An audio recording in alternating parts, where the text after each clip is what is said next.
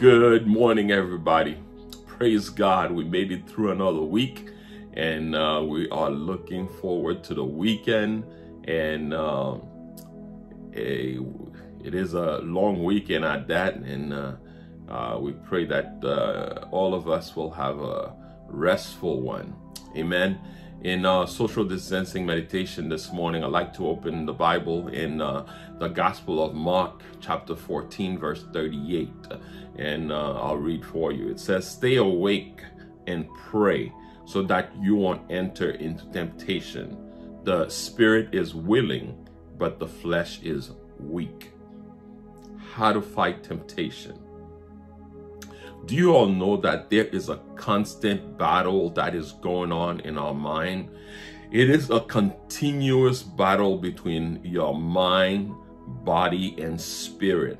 As much as you say that you love the Lord, but you are tempted almost every time that you try to do the right thing. There is always something that comes to your mind or life to bring some distraction. Even the Apostle Paul said it in the book of Romans chapter 7 verse 21. "So I find this law at work. Although I want to do good, evil is right there with me." In this verse that we just read for you, it is Jesus talking to the disciples at the hours right before he was arrested to go to the cross. Jesus is giving the disciples and those of us that have accepted him as our Lord and Savior the formula or the recipe, if you will, on how we can win the battle against temptation.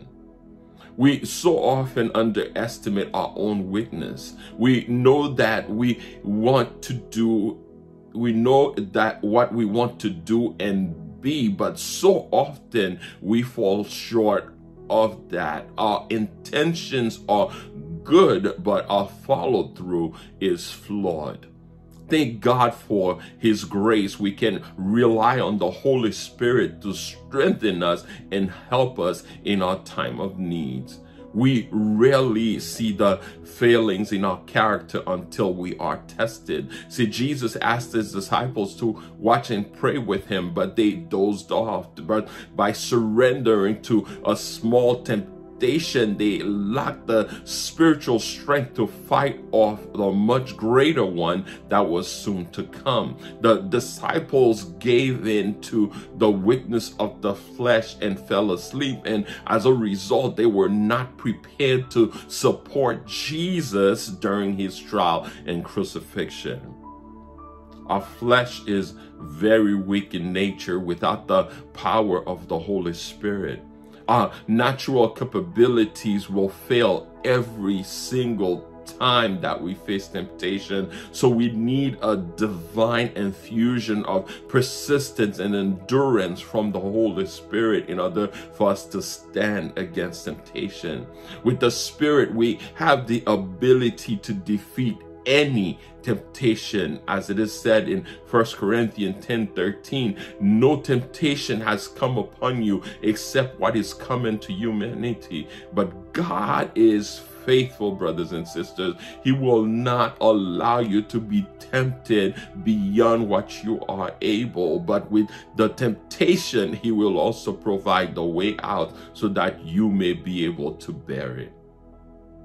The great temptation of the disciples at that moment was to deny Christ under the influence of fear. And so our Lord gives here the true solution against temptation as out of every kind. It is for us to watch and pray. Watch against the skill and elusiveness of the devil or man, and prayer for you to get divine help to overcome whatever is being thrown at you. The spirit indeed is willing, but the flesh is weak. Here our Lord graciously find excuses for the disciple. It is as though he said, I know that in your heart and mind you are ready to follow me to the end, even though the Jews should threaten you with death. But I know also that the flesh is weak. Pray then the Lord says, that the weakness of the flesh does not take over the strength of the Spirit that is in you. Jesus was getting ready to be betrayed and crucified. He went into the garden to spend some time in prayer, knowing that what he was about to face, he would need supernatural strength from above.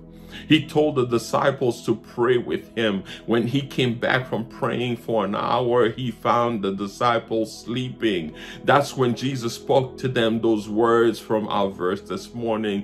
Jesus told his disciples in this verse 2 things that a person must do to avoid falling into temptation. The first is to watch. When a person is watching, he is alert to what is going on around him. He knows when there is trouble in the horizon. As you watch, you will see when temptations start to arise, start to creep up on you. You will know trouble when it arrives. At that point, you can turn and run away from it. If you are not watching, you will not see it coming and will fall into temptation and sin every single time. If you are not watching, you won't see it until it overtakes you, brothers and sisters. The second thing Jesus is prescribing here is to pray. When a person prays, his focus is on God. All his attention is directed toward the Lord.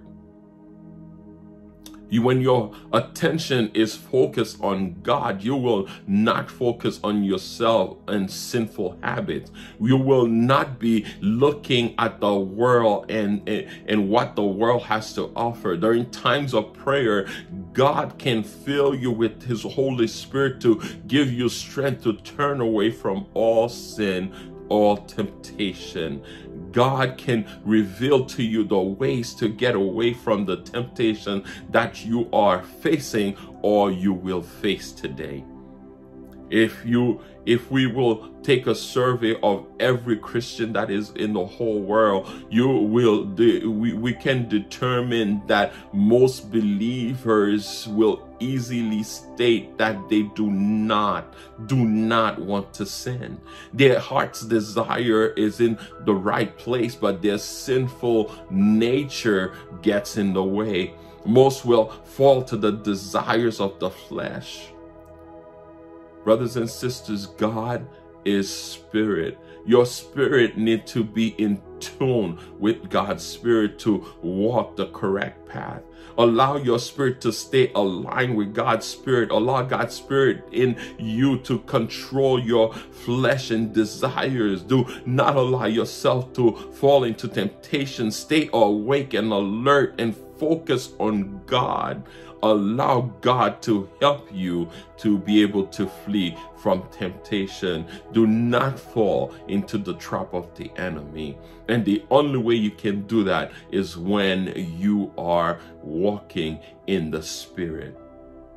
I don't know what any of you are facing or will be facing today, but the Lord is either giving us a warning or preparing us for what to come.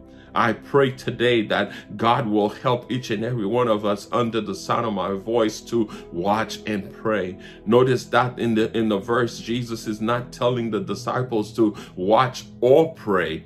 He's telling them to watch and pray, meaning you cannot do one without the other. If you are only watching, it's likely you will miss something and fall into temptation. If you are only praying, it's likely you will miss something and fall into temptation. If you are watching and praying as Jesus is asking us to do today, no temptation would overwhelm us, as it is said in the Word.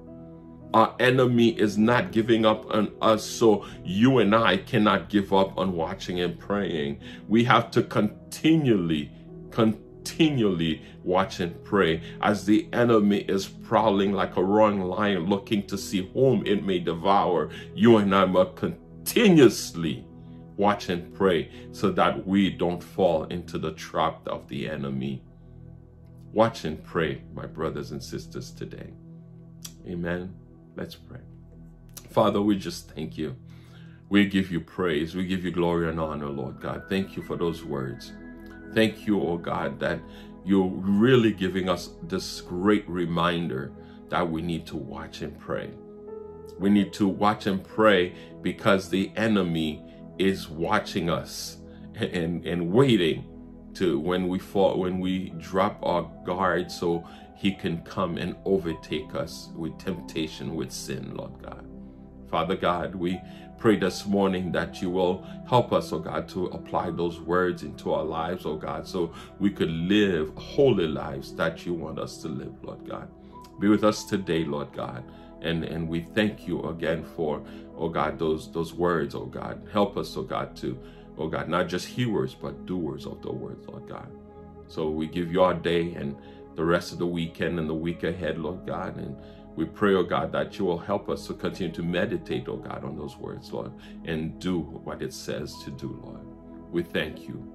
We praise you. We give you glory and honor, Lord. We pray in Jesus Christ's name. Amen. Amen. Amen.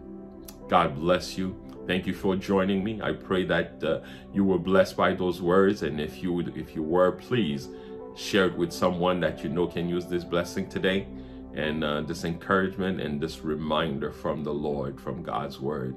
We pray that you will have a great and blessed weekend and an awesome day, productive day, and a safe day in God's divine protection.